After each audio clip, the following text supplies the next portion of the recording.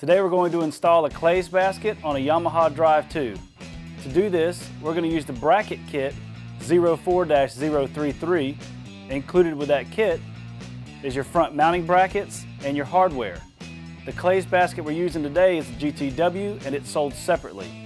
To do this, we're going to use a T30 bit, 10mm sockets, and a cordless drill.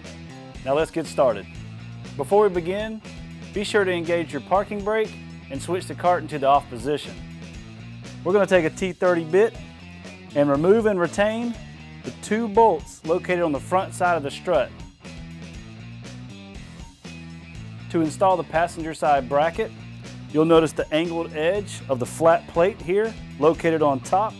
The angled edge goes towards the outside of the cart. You'll also notice two mounting holes here on the bracket.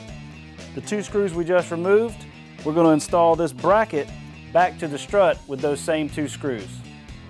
You may have to use a flathead screwdriver to pry the boot back a little so that the bracket will slide down into the hole. We're going to repeat this on the driver's side.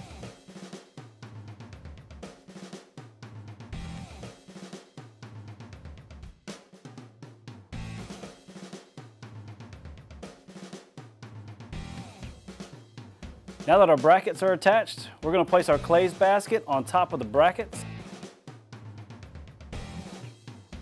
You'll notice on the top side of the mounting bracket, two holes. These are the mounting holes which will hold the Clays Basket to the brackets. They also correspond with the two holes located in the tubing on the side and the rear side of the Clays Basket. Using the bolts provided, we're going to hand tighten our hardware here and repeat this process on the other side.